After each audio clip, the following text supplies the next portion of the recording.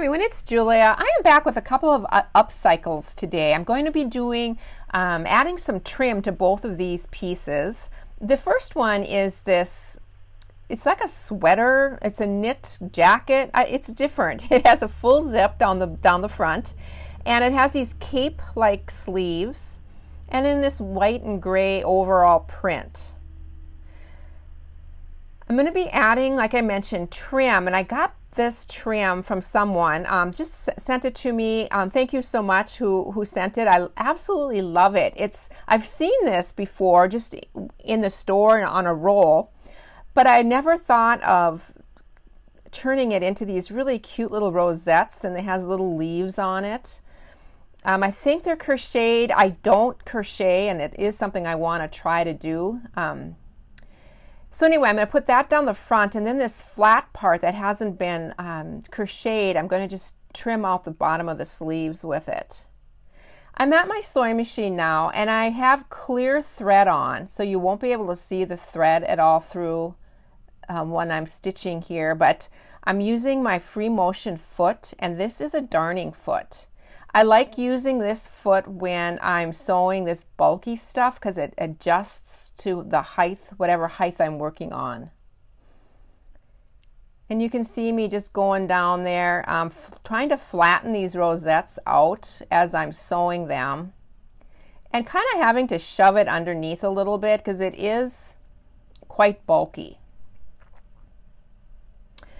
And then onto the sleeve. Now this is really easy because it is flat, and I'm just going over it with this meander stitch. It's kind of like almost like a zigzag stitch. I still have that clear colored thread on, and in the bobbin, I have a bobbin thread. Bobbin thread's a little bit lighter than an all-purpose thread. It works really well when you're doing decorative stitching.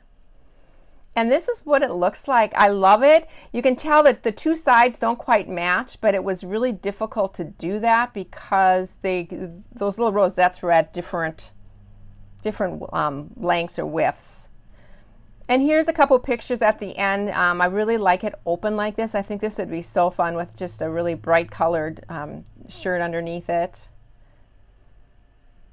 And then on to the second piece. I'm going to be upcycling these jeans. I already started my design there.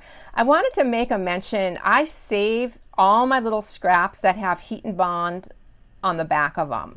I save them by colors. So I just dug in my green colors, and I'm cutting out these shapes. I cut out those stems, and then I'm cutting out these leaves. And these flowers too came in this same little package of goodness, and they too are crocheted, and it's just crocheted ribbon. Absolutely love the way they look. I tore this little hole in these jeans, and I'm sticking that piece of fabric underneath. And I also want to add that piece of fabric to the back. So you'll see what I'm going to do here. I'm going to cut, I'm not going to completely cut this pocket off, but I just down a little bit and turn that flap over. I'm going to be fiddling here for a little bit. I couldn't quite decide what I wanted to do with this piece. I knew I wanted to add a little bit to the back. So I'm just folding it in different ways, and I didn't like any of it. And so I decided to just scrap that idea and take a little bit of Heat and Bond Light and iron it to the back. It's hard to see, but this fabric has these really cute little butterflies. And I thought, well, I'm just going to stick a little butterfly, and then I decided, no, I have to cut around that butterfly so you can really see it. So I'm going to do that, and then I'm just going to take that paper backing off and just press that into place. At my sewing machine again, and I'm going to use that clear thread again. I'll link that down below for you if anybody's interested. It's a really soft lingerie thread, so it's not scratchy. I know some clear threads are scratchy, but this is not. I unpinned those flowers because I just thought they're going to get in the way for what I'm doing here. So I took those off, and again, I have my clear colored thread on, and I am just outlining these. And then I'm going to fill in a little bit. I just want to meander stitch all the way around these, outlining the leaves and then filling in. I have a couple different colors of of green fabric for those stems, so I want to make sure I catch all that in. And then for the flower, again, I have my clear thread on and I'm just catching the edge of it.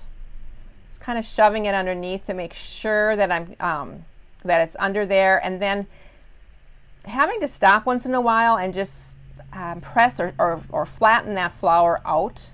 You can see me kind of doing it there just to make sure it doesn't bulk up on me.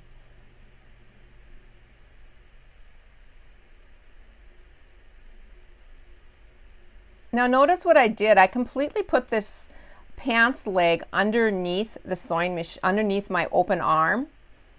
And then since I'm free motion stitching, I can go sideways or up and down. I have that green thread on now, and I'm just opening up that little tear that I made.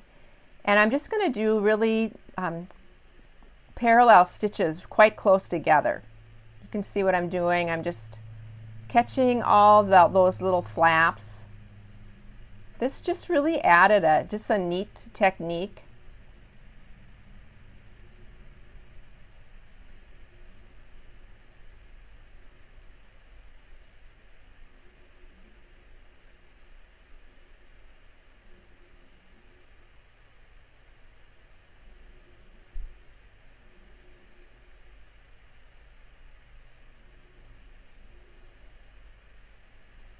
Just making sure I'm keeping those little flaps open until my sewing machine gets over the top.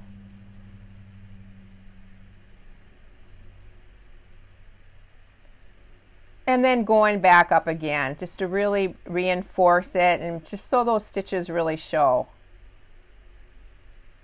And this is why this is called a darning foot, because this is how you darn jeans if you need to get in a pants leg.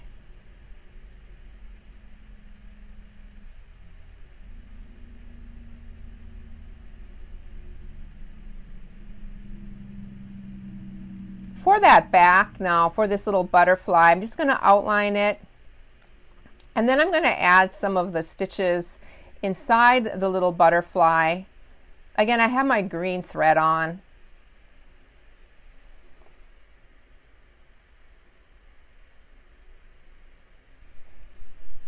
Doing some little doodling with it.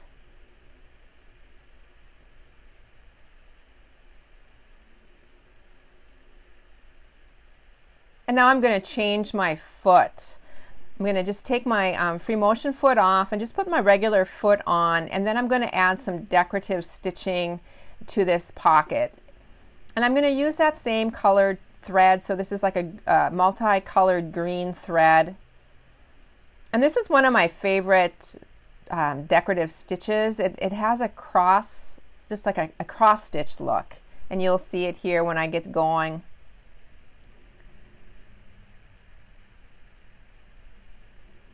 And this is just going to hold that flap into place.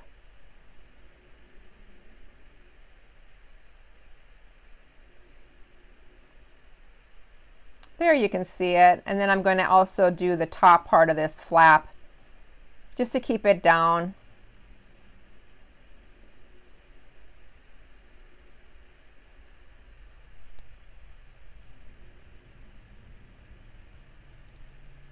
I do have some pictures at the end here, so gives you a close-up of what these jeans look like.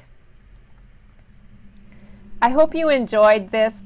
It's really so fun to just to get I don't know, like a new trim or something, and then just to try to figure out what to use it for and just to be creative.